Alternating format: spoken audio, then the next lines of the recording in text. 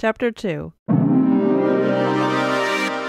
The hotel room, second-rate, dirty and dilapidated as it was, managed to cackle in a senile but penetrating voice. Mr. Paying Guest, do not attempt to leave without settling your bill at the desk downstairs.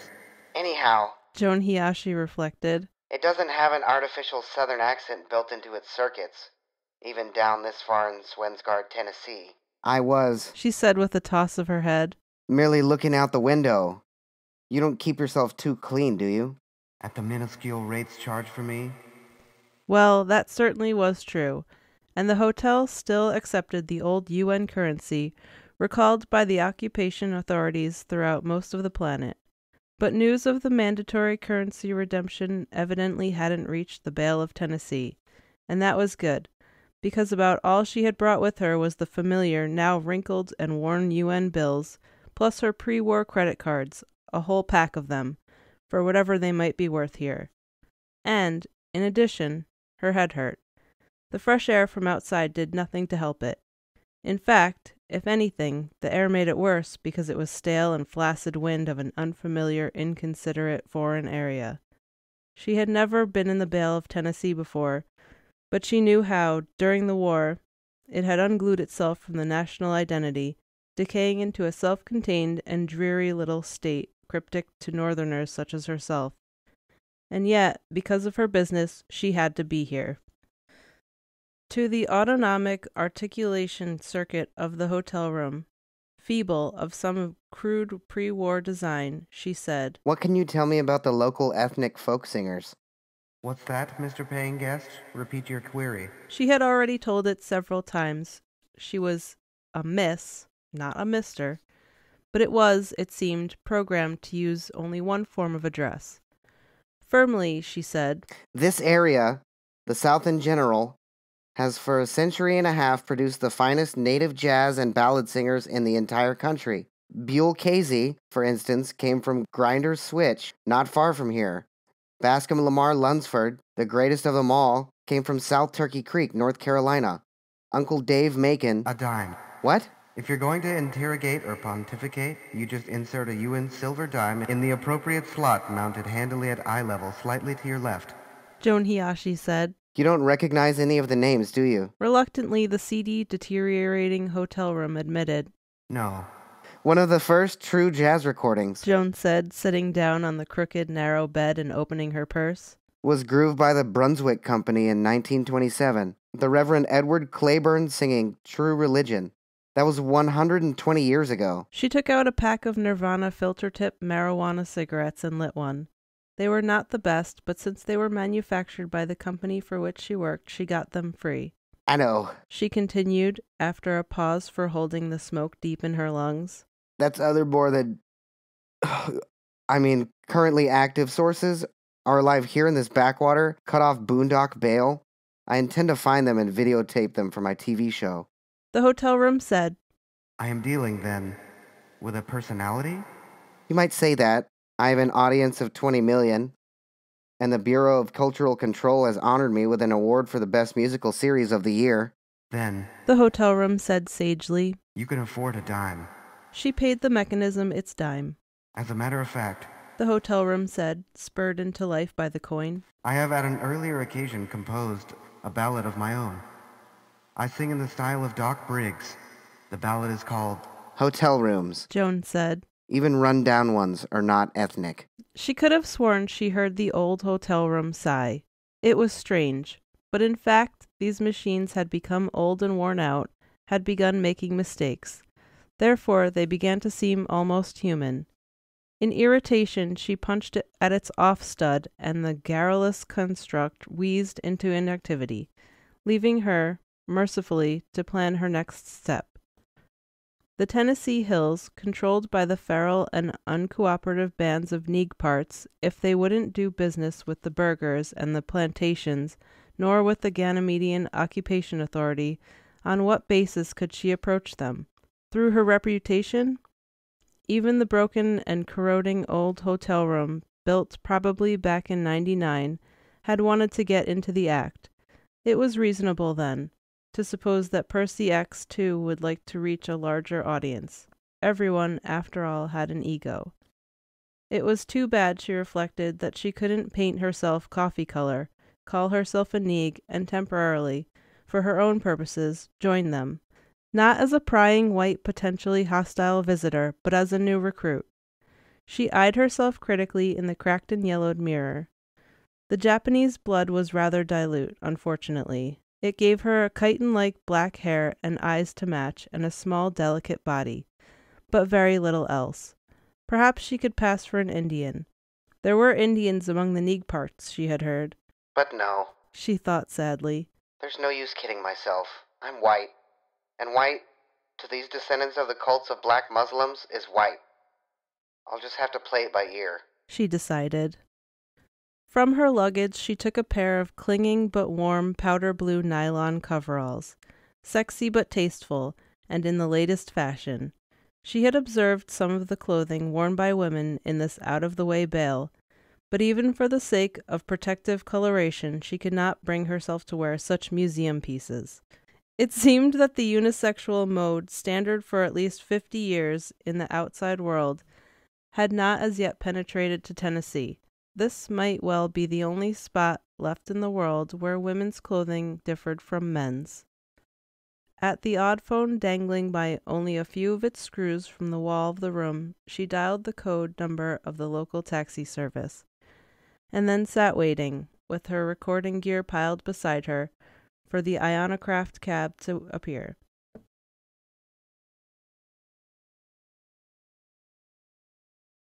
I'm still thinking. Paul Rivers told himself early that morning. He then heaved a wistful sigh and rolled over to give his belly the same opportunity to acquire a sunburn as his back had had.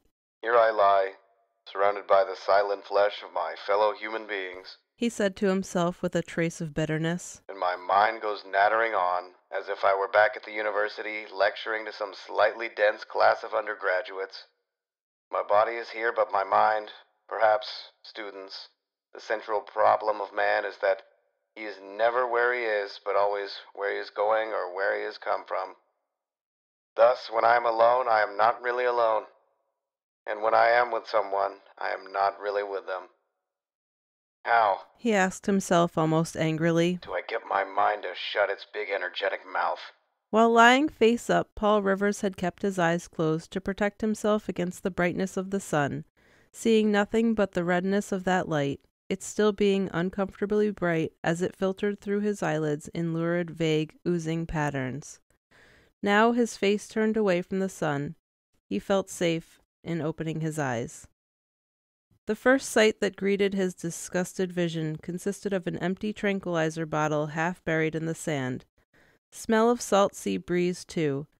Refreshing tang in the aroma of putrid seaweed and expired fish. Listen.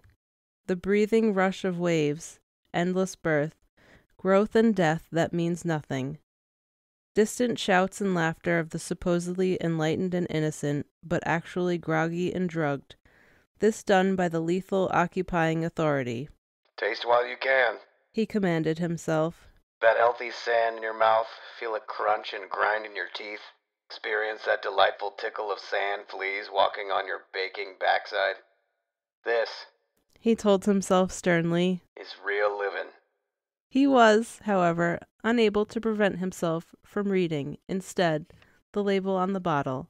I am. He had to admit. My own most hopeless case. A shadow fell upon the still life of the tranquilizer bottle in the nearby sand, and Paul Rivers glanced up, slowly. He couldn't place the face. The nipples, however, were familiar.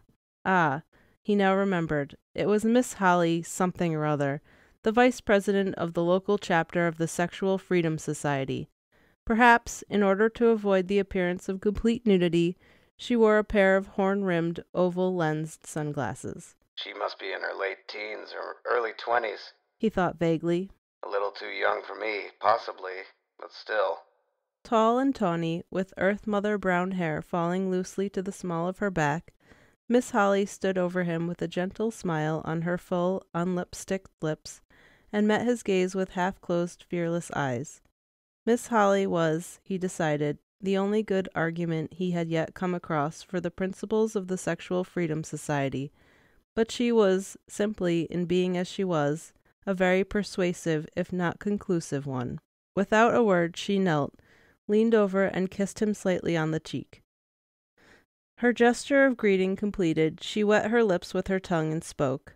Vidphone call for you, Dr. Rivers. He noticed for the first time that she was holding in her palm a cigarette package-sized vidphone. How can this be? He thought. Nobody but the central office knows where I am, and they wouldn't bother me on my vacation. Puzzled, he took the vidphone and focused his eyes on the tiny screen. It was, indeed, the home office. He recognized the image as his immediate superior, Dr. Martin Choate. Because of the 3D and color, Dr. Choate looked like some sort of underworld elf peering up out of an imprisoning box. Hello, elf. Paul Rivers said. How's that? Dr. Choate said, mildly startled. Now, Rivers, you know I wouldn't disturb you if it wasn't important. Yes? Paul Rivers said patiently in the encouraging voice he had developed from long practice in getting reluctant talkers to come to the point. I have a patient for you. Dr. Choate said, and stopped again, searching for words. Who is it? Dr. Choate cleared his throat, smiled weakly, and said, The human race. Dingy, with scaling enamel, once bright green but now the color of mold, the tattered Ionocraft taxi settled into the locking frame at the window of Joan Hiyashi's elderly hotel room. Make it snappy. It said officiously, as if it had urgent business in this collapsing environment, this meager plantation of a state, once a portion of great national union. My meter. It added. It's already on. The thing, in its inadequate way, was making a routine attempt to intimidate her, and she did not precisely enjoy that. Help me load my gear. Joan answered it. Swiftly, astonishingly so, the Ionocraft shot a manual extensor through the open window, grappled the recording gear, transferred the units to its storage compartment. Joan Hiyashi then boarded it. As she made her exit, the door to the hotel room opened. A thick-necked, paunchy, middle-aged man smoking a yellowish cigar appeared, and said, I'm Gus Swinsgard. I'm the owner of this plantation, and I own this hotel, and this room says you're trying to escape without paying. His tone was neutral, as if neither angered nor surprised him. You will notice, Joan said wearily, that I am leaving behind all my clothes except for what I have on. I'm here on a business trip. I'll be back in a day or so. It astonished her that a burgher, the feudal baron of the whole plantation area which included this town of Swinesgard, would take a personal interest in such a small matter.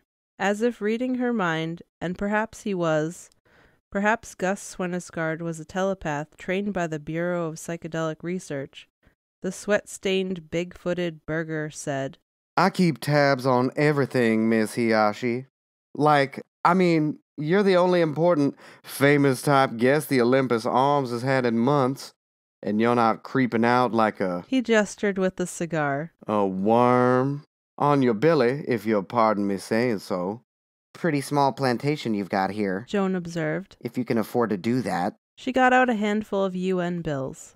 If it distresses your neurotic mind, I'll pay in advance for 6 days. I'm surprised they didn't ask for it at the desk when I registered. Oh, Gus Swinesgard said, accepting the bills and counting them. we trust you. I can see that. She wanted to get on her way.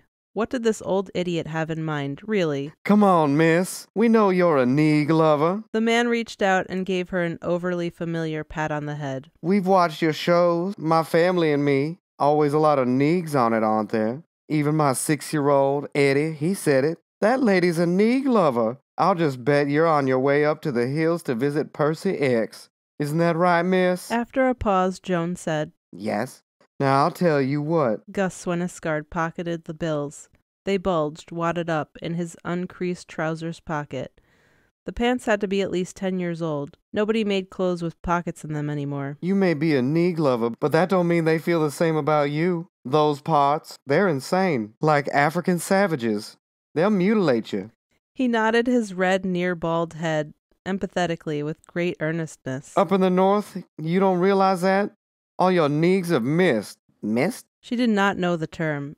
It was obviously one of local use, and pejorative. Miscegenated. You know, mix their blood in with you whites so you're all contaminated. But down here it's different. We know how to treat our toms. We know where they belong. For their own good? Joan said caustically. They're happy. They got security. They don't have to worry about being commandeered for Ganymede work camps. Uneasily, Joan said, I didn't know that the Conquerors had work camps. They didn't take over this planet for nothing, miss. They haven't begun to requisition labor crews yet, but they will. They'll take 'em back to Ganymede and make 'em into what they call creatures. I got inside dope on it. What we mean to protect our toms, they've worked for us good, and we owe that to them. Gus Swenisgard's voice was unwavering, tough with harshness. It's pointless, Mr. Swenisgard. Came a soft but professionally commanding voice from behind the two of them. Gus turned rapidly, startled, to face the newcomer. So did Joan. What? Began Gus. She has her mind made up. The stranger continued quietly. If you're really so interested in Miss Hiyashi's welfare, it seems to me that the only thing you can do is to offer to go along with her. Protect her. I don't know who you are or think you are, Gus said emphatically. but you, mister, are out of your mind. My name is Paul Rivers. He extended his hand and Gus, with reluctance, shook it. I sense you're afraid, sir. Any man with an ounce of intelligence would be. Gus snapped. Those neegs. The Greeks believed, in their more philosophical moments, Paul Rivers said. that there was only one blessing greater than a short life, and that was never to have been born at all. In times like these, one can see a great deal of wisdom in that. If you're so damn philosophical, Gus said angrily. you go with her. Turning to Joan, Paul Rivers said. If you'll allow me. Joan looked at him and felt suspicion. Lean, probably in his late 30s, with touches of gray in his close-cropped, well-groomed black hair. He seemed so calm, so self-confident. He seemed, in fact, perfectly sincere, and yet it struck her as incredible that someone would put his life in jeopardy for nothing, no matter how philosophical he might be. Still, All right. Joan decided, If you're nutty enough to come, I'm nutty enough to let you. No use questioning him. she thought. He could probably lie himself blue and I'd never know it. If you'll wait a moment, Paul Rivers said, moving toward the door. I'll go to my room and get a needle gun. He departed, and the moment he left the room, she changed her mind, violently. The air of confidence which Rivers possessed could come from only one thing. Obviously, he never expected to arrive at the point, the place, where danger would threaten him. She thought, Rivers must be someone hired to stop me from reaching Percy. Perhaps to kill me. Can I leave now? she asked Gus. My taxi says its meter is on. Without waiting for an answer, she crossed lightly through the open window and into the ionocraft. That Percy X Gus Swenisgard called after her. is a psychopath, descended from psychopaths, back to the first black Muslims. You think to him you're gonna be cute little Joan Hiyashi, the TV darling? You'll be. He followed to the window, gesturing with his cigar agitatedly as the taxi door shut. One of those whites who lynched civil rights demonstrators back in 1966. You weren't even born then, but what's that matter to a fanatic like Percy X? I ask you, what's that mean to him? And how many yards of videotape you think you're gonna groove before he... As the taxi door shut, Joan shouted, Percy X and I went to college together. Comparative Religion 1 and 2 at the Pacific School of Religion in Berkeley, California. We intended to be preachers, Mr. Swenisgard. Isn't that crazy? She gave the pedal signal to the cab, and it uncoupled from the window. Joan could not hear what Gus shouted after her in answer to that.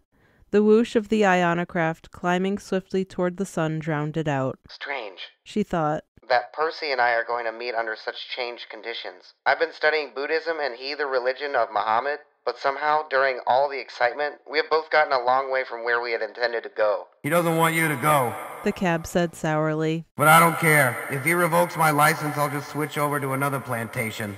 Like Chuck Pepitone's. It's big there. I'll bet I do 6 times the business. Business is business. Joan said, and settled back against the sagging imitation sea otter pelt seat. I'll say one thing for him. The cab said, He does take an interest in what's going on around him. Most of the burgers are too lofty to do anything but sip bourbon sours and ride horses. Gus, though, he takes the trouble to get me vital parts. Hard to get parts. I'm sorta out of date, you know. And parts for me aren't easy to come by. And I always felt he sorta liked me. He likes me too, Joan said. in his own knee-patting way. But I'm not turning back now, just to please him. Nor that other man who showed up. She said to herself. That Paul Rivers. In his hotel room, Paul Rivers spoke hurriedly into his scrambler-equipped pocket vidphones. I made contact with Joan Hiyashi, and she has agreed to let me accompany her into the mountains. Good. Dr. Choate said. Now, as you know, our analyst in New York has informed us that she is a collaborator out to supply the Ganymede military with information leading to Percy's capture. And as I explained in your briefing, this is something which we, of the World Psychiatric Association, cannot permit. Percy is a symbol for the human race now, an important ego identification figure. As long as he continues to resist, so will the mass ego of humanity. Thus, it is vitally important that he continue, or at least seem to continue. What if he doesn't? Paul Rivers asked. The latest psychocomputer findings indicate that this would lead to a massive increase in schizophrenia throughout the world. A thorough group insanity impossible to control. However, there is one way to avoid this. How? Paul Rivers asked. He checked over his needle gun expertly and carefully as he spoke. Martyrdom. If he must die, it has to be a hero's death. The worms know this as well as we do.